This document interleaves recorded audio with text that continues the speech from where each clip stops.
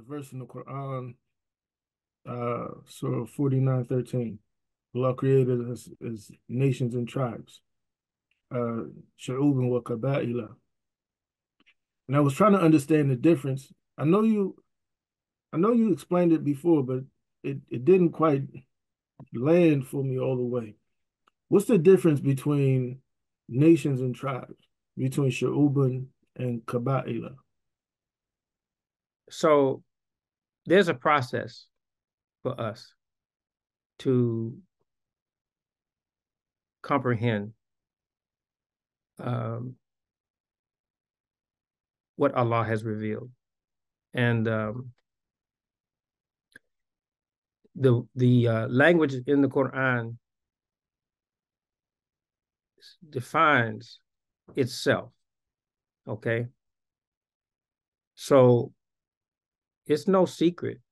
It's no secret knowledge or something that represents the keys for us to understand these things. And it's not intended to be a hardship for us. It's struggle, but not a hardship. It's supposed to be direct for us. And this is what is meant by the Quran being clear, the clear book. And there are many other descriptions of the Quran in this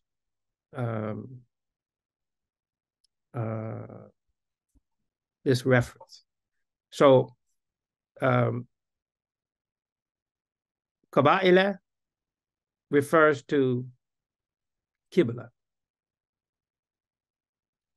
And Shu'uban refers to the Prophet Shu'aib. If we look at the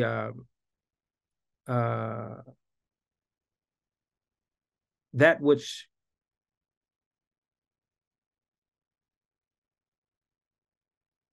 was the concern of the Prophet Shu'aib, what was his concern? How was he addressed? How did he address the problems, the troubles? Then we understand the nature of what is a nation or a tribe. And also, Qaba'ila, the focus for the Qibla meaning what is our orientation? What should be our orientation? So, what is the difference between, in many ways I've commented on this, all right? What is the difference between motherland and fatherland? Okay. What is the difference between country and nation? What is the difference between, in the Quran I'm speaking of, all right? What is the difference between city and land? All these things refer to ideas, concepts that are held in common, but also they refer to something very distinct.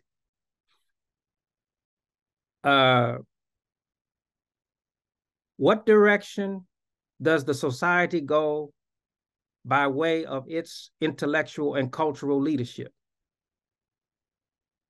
What direction does the society go in connection with its recognition of its original, what direction does the society go in connection with its perception of man's human life's original purpose?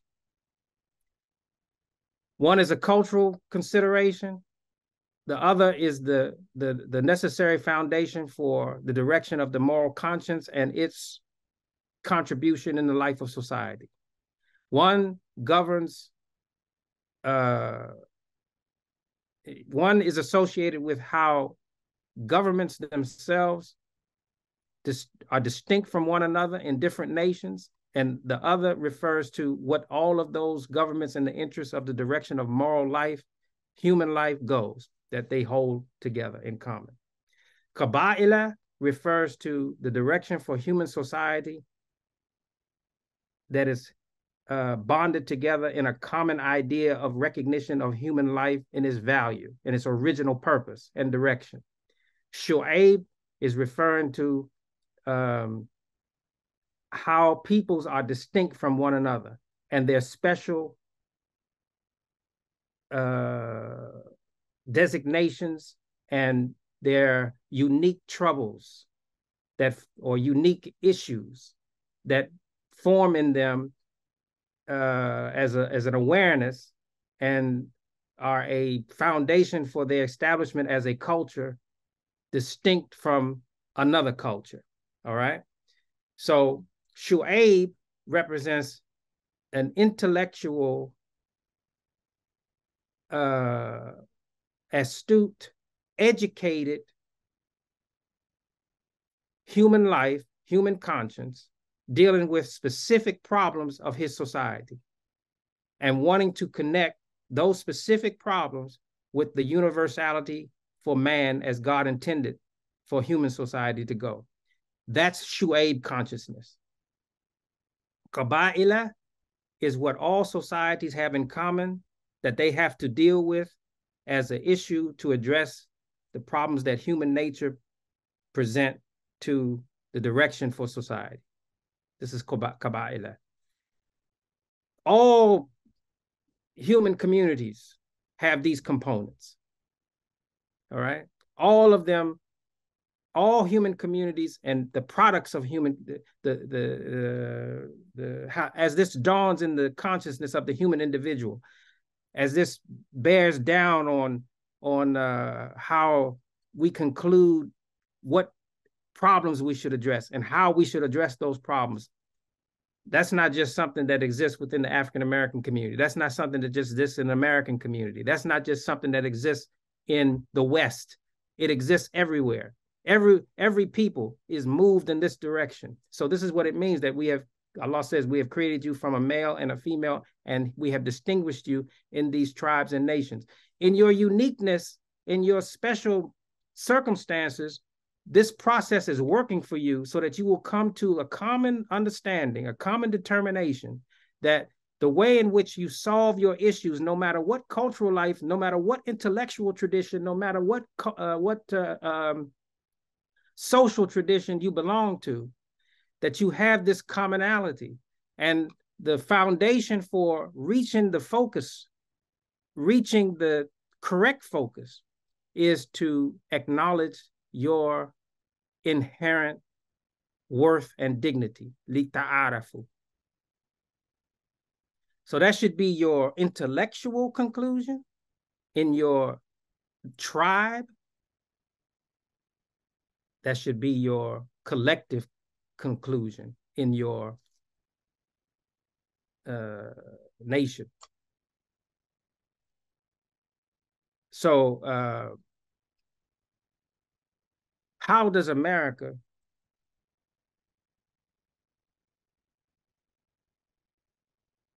deal with its, or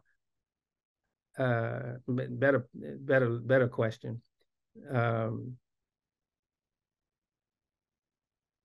in what way does the American vision of human society accommodate the dignity of man in spite of or in view of its diversity? All right. Shu'aib is diversity. Qaba'ila is unity.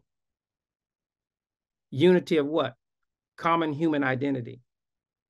Shu'aib is every ethnic group, every social tradition, every intellectual tradition, every positive, I'm talking about, positive intellectual, positive cultural tradition, positive movement in the life of individuals in society with their particular ideas.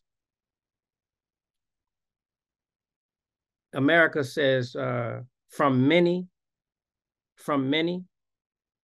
one, right?